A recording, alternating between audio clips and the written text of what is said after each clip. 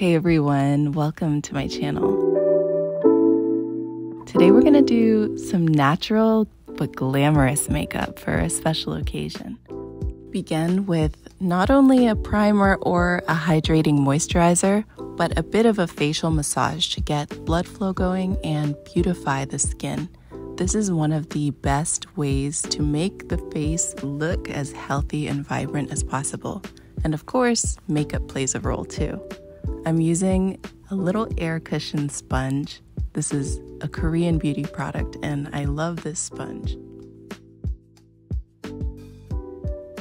If you want to match your face to your body, you sometimes need to mix colors of foundation together. I'm pressing it in. Instead of using a brush and swiping it, I like using the sponge.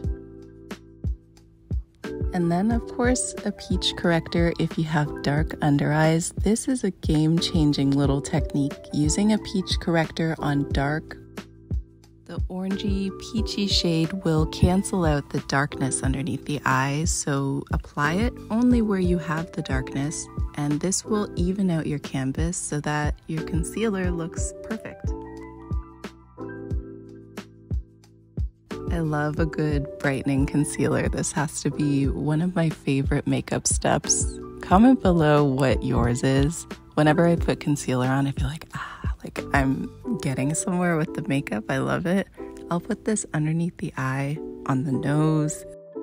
If you're new to makeup and you're new to concealing and brightening, you might think about concealer when it's a few shades lighter than your skin as some type of plumping or almost fat replacing product.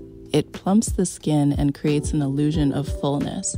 So where you might want your face to look fuller or more plump and even, plush even, that's where you want to add concealer. If it's lighter, it also makes the face look a little bigger in that area, which can be beautifying depending on where you place it.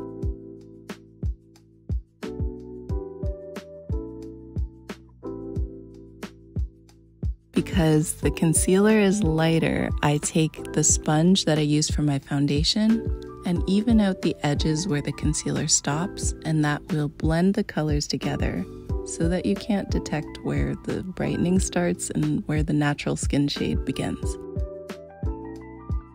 With cream products, it's important to set them using a powder. I'll press this one into my skin and over top of the eye, which will create a good base to be able to blend powders without them becoming all bunchy and patched. And for this makeup look, I want it to be pretty and peachy, flowery colors that are all melted together. I'm not going to bronze the skin, and so I took some powder to reverse contour up along my cheeks, and then I'm brushing off the excess powder all over my face.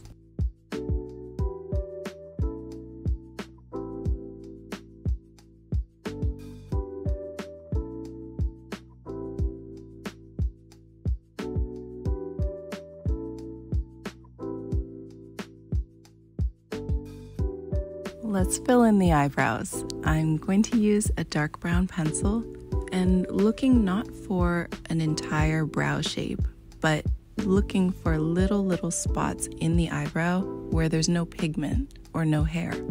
I'll fill those little tiny gaps in, but I won't change the shape of my eyebrow. It'll keep its natural form, and this looks most natural and pretty for a look like this. Just like the lighter concealer plumps the skin, so does highlighter.